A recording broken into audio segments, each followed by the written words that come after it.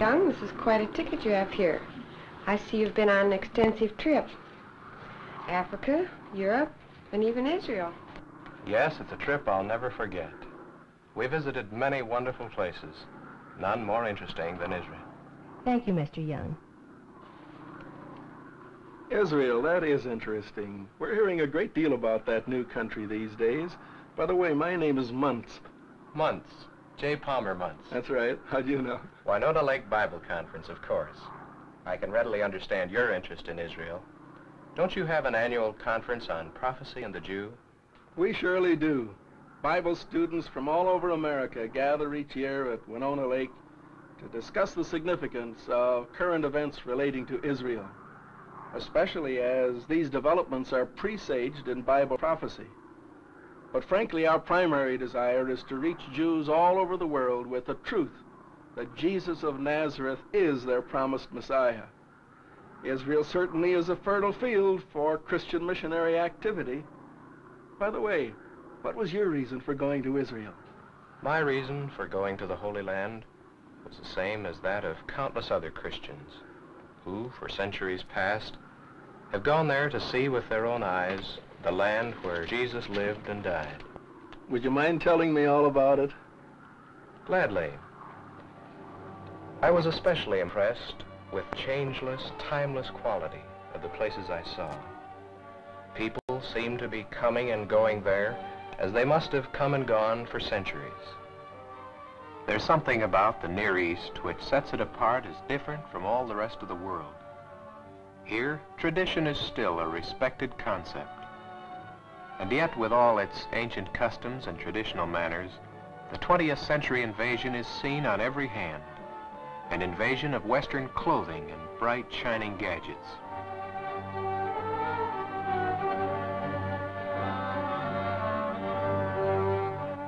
Ancient streets, which have for centuries known only Eastern ways, are now looking out on a strange new world. A world of begrudging acceptance of concepts both new and foreign. One cannot help but sense an indifference here to the modern tempo of Western life. A leisurely, casual pattern of activity is seen on every hand. An unhurried pace. A prosaic outlook bordering on fatalism. The Arab of Jerusalem, although now a city dweller, is essentially a son of the desert. A nomad. Since the dawn of history, this troubled land has been a highway for rampaging armies. Egyptians sweeping to the north, the Medes and the Persians from the east, Greeks and Romans from the west, Napoleon, General Allenby.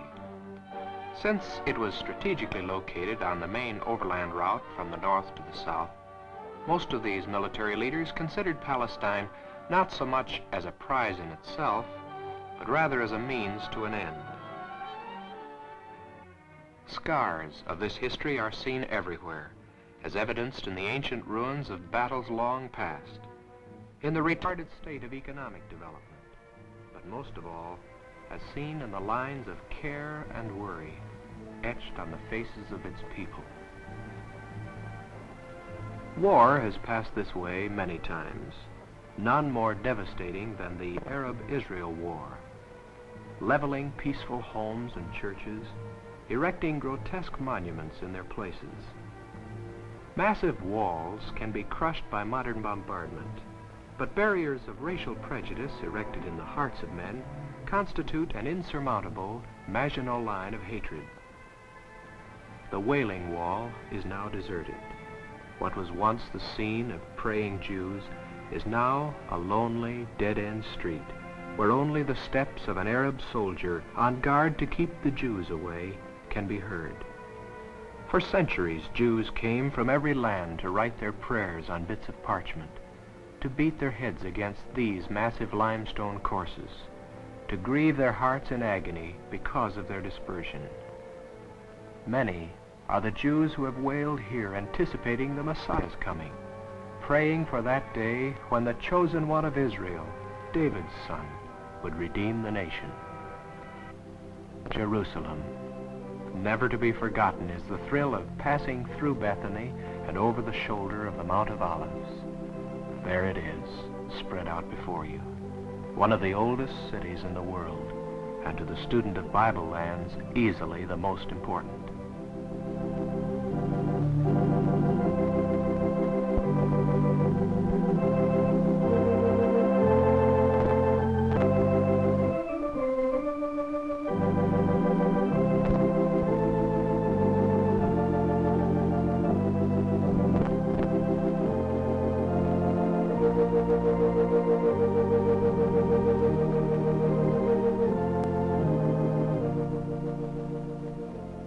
A few miles from Jerusalem, at the outskirts of Bethlehem, we came upon the Cave of the Shepherds, where the shepherds who watched their flocks by night heard the announcement of the Messiah's birth.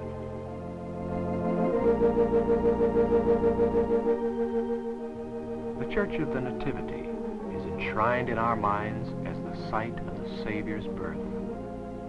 At the tiny entrance to the church, we thought of the words of Jesus. Behold, I stand at the door and knock. If any man hear my voice, and will open the door, I will come in unto him, and will sup with him, and he with me. One of the high points of our trip was seeing the ancient earthen pottery in the home of Professor Sukenik, in which the famous Dead Sea Scrolls of the book of Isaiah were discovered. These seldom photographed manuscripts, which were recently discovered, are the oldest Hebrew manuscripts of the Old Testament extant, reputed to have been in existence several hundred years before the time of Christ. Of outstanding archaeological value, the Isaiah scrolls establish beyond any question that one man was, under inspiration of God, the author of that major prophetic work. Professor Sukenik translated for us from the original Hebrew Isaiah's description of the suffering servant who carried our sorrows, was bruised for our iniquities. How natural to go from Isaiah to the place of the skull, to Calvary itself, to that site which is accepted by most evangelical scholars as the authentic place of the crucifixion of our Lord.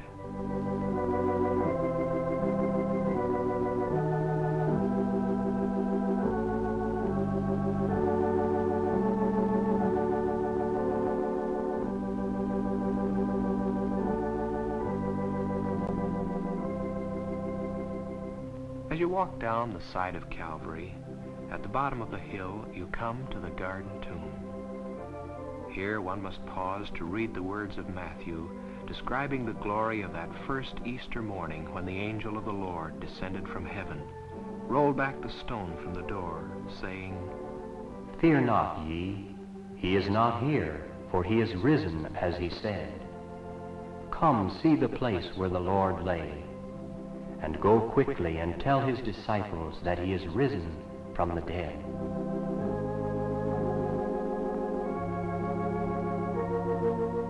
From the Garden Tomb, we went to the Mount of Olives, which dominates Jerusalem on the east.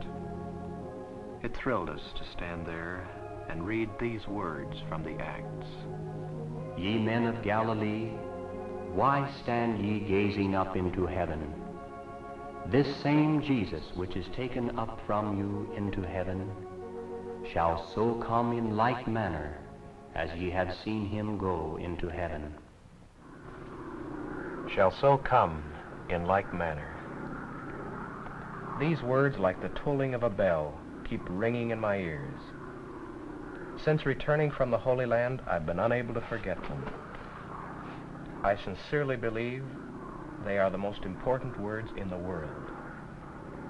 Speaking of the second coming of Christ, you might be interested in an article I've just been reading in Christian Life magazine, in which the editors have reiterated the idea that perhaps we have only a short time left before the end of this age. I've been a student of Bible prophecy for years, and have been especially interested in those signs of the end time relating to the nation of Israel. Did you see anything in the Holy Land which would indicate a possible fulfillment of prophecy? Yes, I certainly did. In fact, I returned from the Holy Land with an altogether different feeling than I expected to have. Visiting the historic shrines of Christianity was, of course, of great interest and blessing. but I was equally impressed with the things that are occurring in that land today. Events unfolding in Israel before our very eyes. As you look out over the New Jerusalem, after crossing the 50 yards from the Arab-held Old Jerusalem through the famous Mandelbaum Gate, you'll be impressed with a marked contrast between two civilizations living side by side, yet centuries apart in character. In contrast with the 10th century Arab world, with its primitive housing, shops, and transportation, we have modern Jewish Jerusalem. Commerce and trade, business activities of every sort, architecture reflecting all the advantages of contemporary design and utility, shops catering to all the desires of Western living. Women of Israel find the window displays of Zion Square as irresistible as American women on Fifth Avenue. The traffic problems peculiar to city life in the Western world have invaded even the Holy City. And of course, Tel Aviv, the hill of eternal spring. For a number of years, the only truly Jewish city in the world, now one of the fastest growing metropolitan areas in all of the East.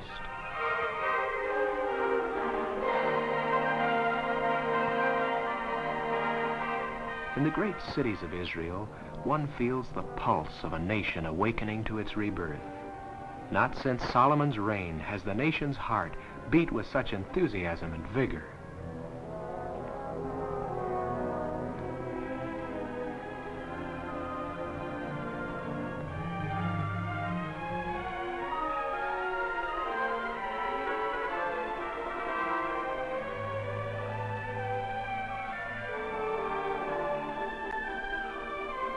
Standing in front of the Knesset building, which houses the national legislature, I realized that for the first time in over 2,000 years, Israel is a nation again. She has written her own constitution, coins her own currency, and the shield of David proudly hails her freedom. The menorah, the seven-branched candlestick of Solomon's temple, now adorns the legislative house. On every hand, the ancient symbols fit into the modern setting. The sheaf of wheat, suggesting the continuance of Israel's seed. Perhaps you also will think of Isaiah 1:7. For the vineyard of the Lord of hosts is the house of Israel. And again you will see the fig tree being used as a national symbol. Now learn a parable of the fig tree. When his branch is yet tender and putteth forth leaves, ye know that summer is nigh.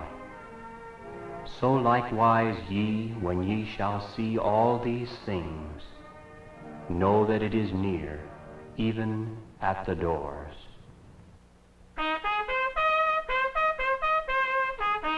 War always strikes terror to the human heart. The world well remembers that on the very day that the existence of the infant state of Israel was announced, 5 proud Muslim nations proclaimed they would push the Jews into the sea and return the land to the Arabs of the Middle East. Superiority of manpower and resources of war were on the side of the Arabs. 40 million Muslims surrounded a small island of only 650,000 Jews. The passion to destroy the Jewish state possessed every class of Arab, from peasant to pasha. What the world, particularly the Arabs, did not consider was the vigor of these men who make up the Hebrew Haganah. Here are men whose tempers have been forged in the concentration camps of Buchenwald and Dachau.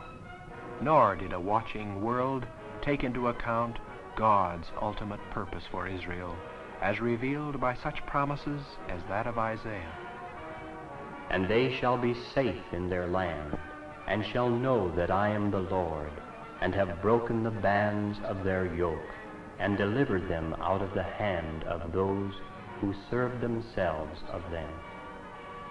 The God of Israel fought for his ancient people, although they were not aware of it. El Shaddai, the Almighty, had revealed himself. This was the hour for their deliverance. Gladness and song, the sound of dancing was heard throughout the length and breadth of the land as young and old gave vent to their joy in the ancient victory dance, the Hora.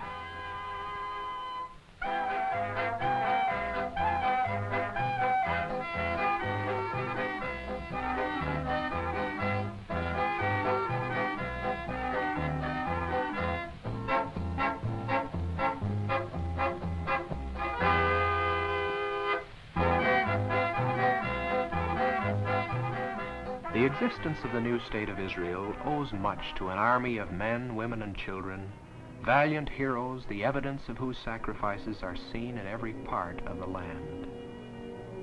If I forget Jerusalem, let my right hand forget her cunning. Grim relics of trucks, tanks, and other military equipment are left alongside the highways as a perpetual reminder of a courageous people who have won a monumental victory. Over the Knesset building, where the Jewish parliament meets in legislative session, there is a flag, the first Jewish flag in modern history.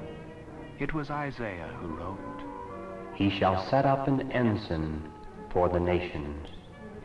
Here is a democracy with its own president now. One day it will have a divine king.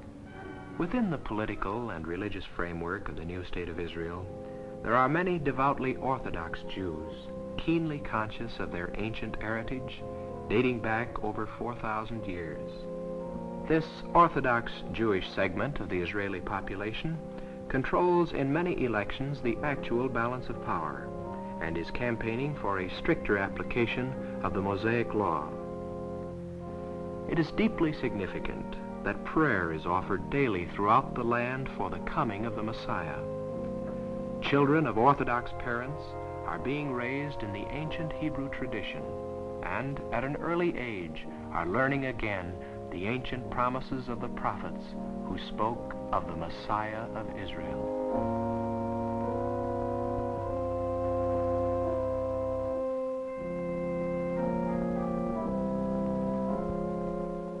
One segment of the population, called Zealots, lives in momentary expectation of that Messiah's appearing. Zealot leaders forbid the acceptance even of the temporal authority of the Jewish state. They deny that the government has any right to legal existence until the Messiah comes. It is among these and other Jews in the new state of Israel that I believe you will find a fertile ground for the gospel.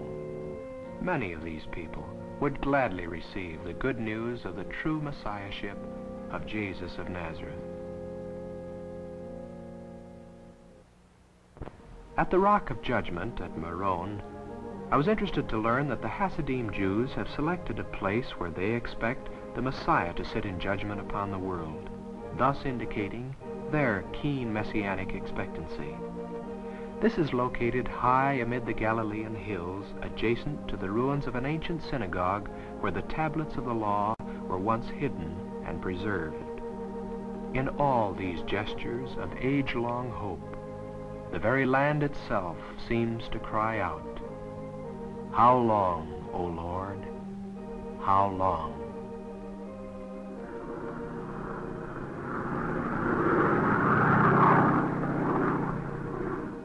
Well, this messianic consciousness on the part of the nation of Israel is certainly very interesting to those who are students of Bible prophecy.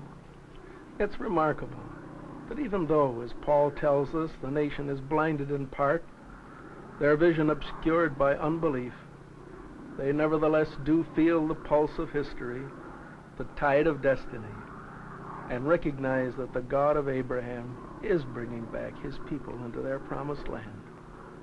Because you're a student of Bible prophecy, you'll be especially interested in the modern city of Haifa, one of the most important places in Israel today. Spreading out over the shoulder of Mount Carmel, dominating the blue Mediterranean across the Bay of Acre, it is today host to more immigrants than any other city in the world. Not only is it the principal seaport for commerce and trade, but it is for many of Israel's immigrants the port of entry. Its varied and colorful street scenes constitute the first impression of the new immigrant. Its gently sloping streets, winding through residential and business areas, open new vistas of opportunity to the newcomer. It is to Haifa first that many of the lost sheep of Israel return. Return across the sea from the torture chambers of Germany, from behind the Iron Curtain, Poland, Hungary, Romania, from Iran and Yemen, from Africa and the islands of the sea, a continual stream of aching humanity in search of freedom and a nation of its own. Witnessing the unloading of an immigrant ship, I wondered, is this what Isaiah meant when he wrote, "And it shall come to pass in that day, that the Lord shall set his hand again the second time to recover the remnant of his people, which shall be left from Assyria, from Egypt, and from Pathros, and from Cush, and from Elam, and from Shinar, and from Hamath, and from the islands of the sea. And he shall assemble the outcasts of Israel, and gather together the dispersed of Judah from the four corners of the earth." You will meet people over 100 years of age who will tell you they have come back to the promised land not to die there, but to welcome the Messiah whose coming they confidently expect. It is to people such as these that then Prime Minister David Ben-Gurion, in his address on the occasion of the second anniversary of Israel's independence, significantly quoted Isaiah 43, 5 and 6.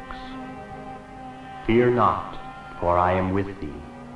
I will bring thy seed from the east, and gather thee from the west. I will say to the north, Give up, and to the south, Keep not back. Bring my sons from afar, and my daughters from the ends of the earth." In the first 20 months of its existence, the new state of Israel absorbed approximately 250,000 immigrants into its economy, which, on a percentage basis of the population, would be equivalent to 55 million in the United States. In another 16-month period, 275,000 immigrants entered Israel. Of this amount, 27% came from Poland, 27% from the Balkan countries, 16% from the Middle East, 12% from Central Europe, 11% from North Africa, 3% from Russia, and 3% from the other parts of the world. The state of Israel probably constitutes the largest shift of population in recent world history. This phenomenal return of a dispersed people, so frequently alluded to in the Bible, should challenge every Christian to search the Scriptures anew and to note what is happening about him in the world of prophecy. It is not for me to say that that which is happening in Israel constitutes a fulfillment of Bible prophecy. I am simply reporting to you what I have seen and heard. Certainly, however, no one can afford entirely to ignore these things.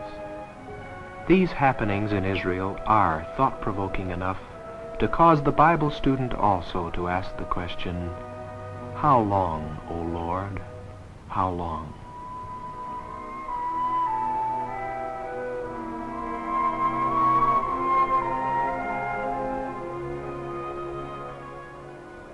The reception center at Haifa is in every sense of the word a melting pot.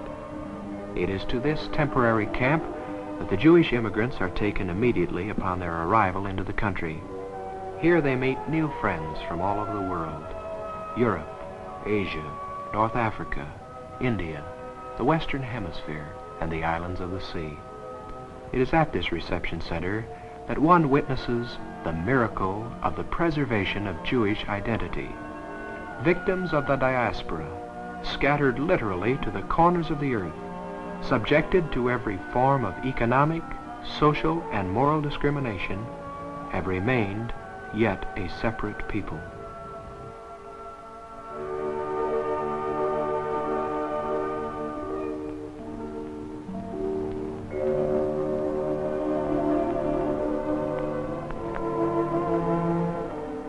It was prophesied of this long ago. "Behold, a people dwelling alone. They shall not be numbered among the Gentiles." For many of these people, a friendly handshake, is an unbelievable kindness. To all, there is the happy confidence that no ghetto awaits them here, that no police state will victimize their lives.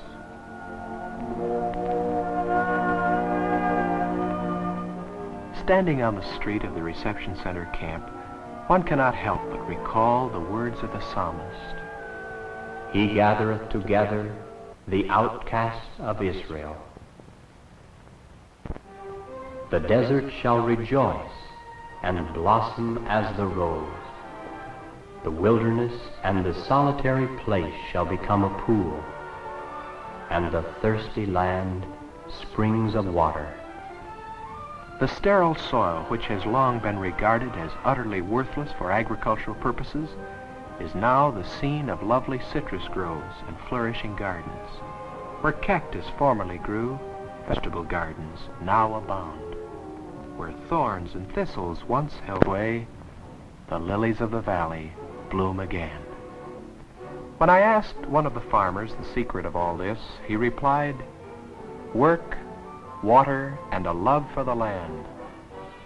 Of work I saw plenty, back-breaking work, painstaking labor in rock-strewn fields, work with primitive tools, as especially found among the Arab citizens of the infant state who are reluctant to adopt the more modern agricultural methods as employed by the Jewish immigrants.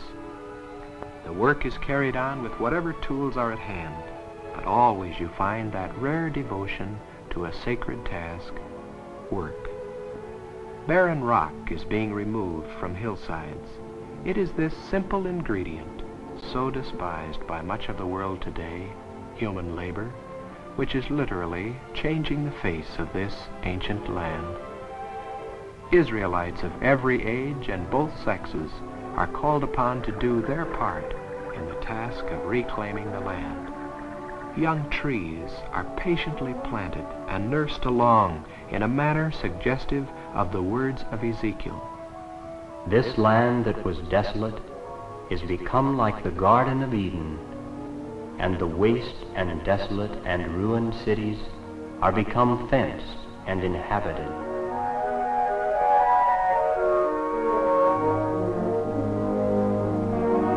Work and water. Herein lay the answer to the skeptic's question, was Palestine worth the effort? As a result of the skillful use of water resources, Israel can now claim greater wealth per square foot than any other undeveloped country in the world.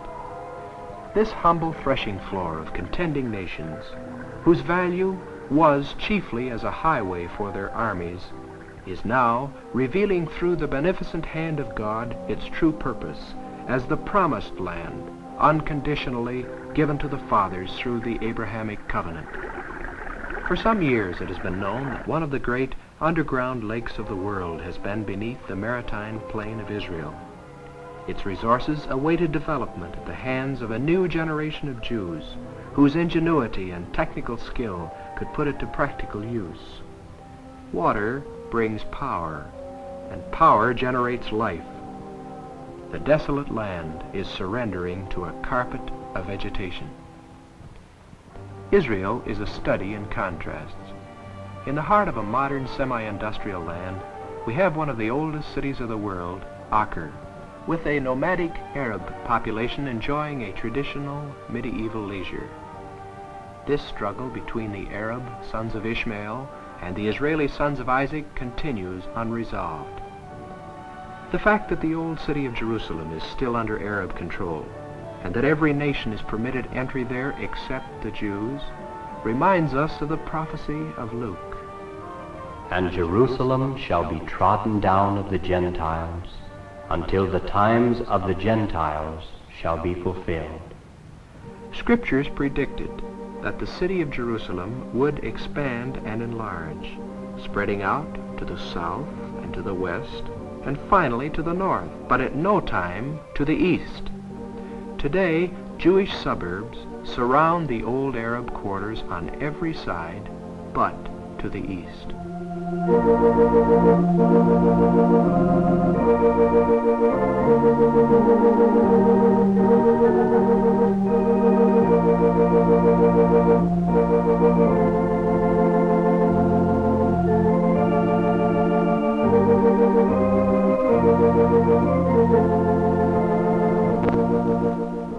Toward the east, a cemetery of Jehoshaphat bears silent testimony to that prophecy. In tradition claims that Jesus passed through the Golden Gate of the eastern wall on his way into Jerusalem on Palm Sunday. This gate has been sealed shut for centuries, but it is believed in Jerusalem that on the day that the Messiah returns to judge the nations, the gate will be reopened, and he will pass through it, returning to the city.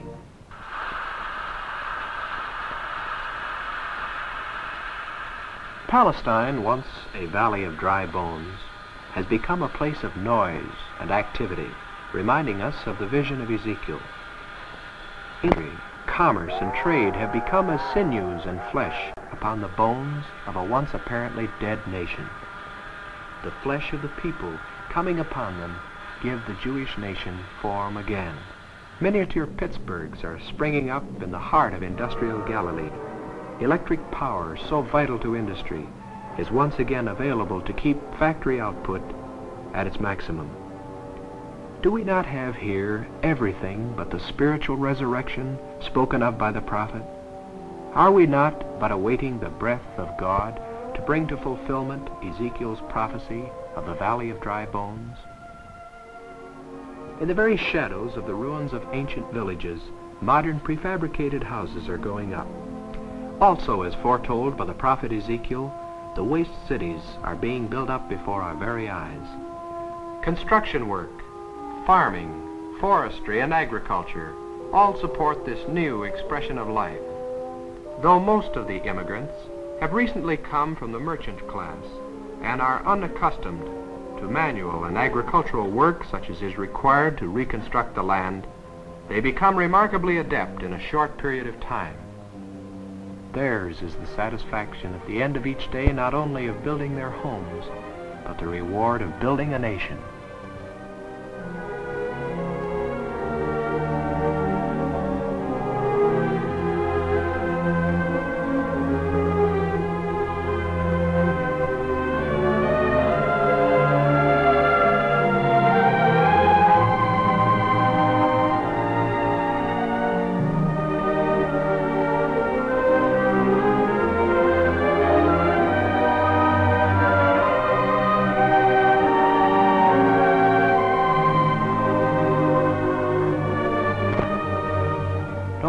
Fearful at the end of the day, children confidently await Dad's return.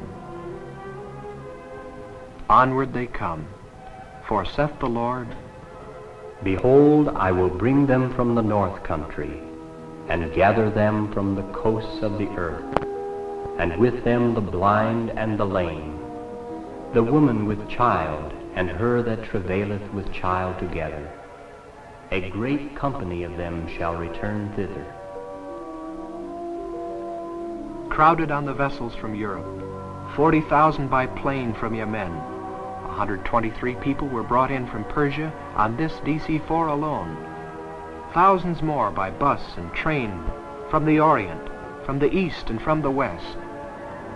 And the Lord said of this, Give up, keep not back.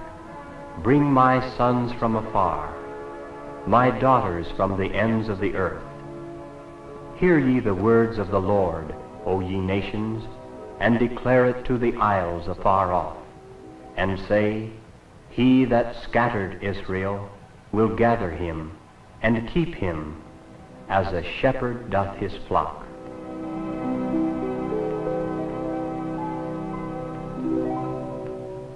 World attention is focused on Israel today. World capitals are keenly aware of the international significance of what is transpiring in that tiny land. Metropolitan London, cosmopolitan Paris, as well as Rome, all are watching Israel today. I wonder if Christians are as keenly conscious of the import of recent events in Israel in the light of prophecy. Students of Bible prophecy have long believed that which happens in Israel points the way to the return of the Lord Jesus Christ. Men everywhere are asking the question, how much time is left?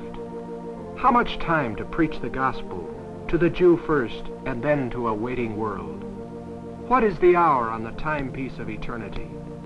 How much time to complete the task of foreign missions, which has been assigned to us by the Great Commission? How much time do we have left to disciple men for the Master?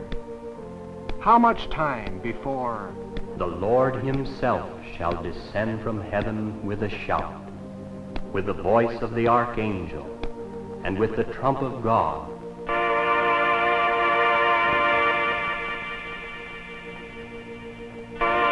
And the dead in Christ shall rise first. Then we which are alive and remain shall be caught up together with them in the clouds to meet the Lord in the air. And so shall we ever be with the Lord.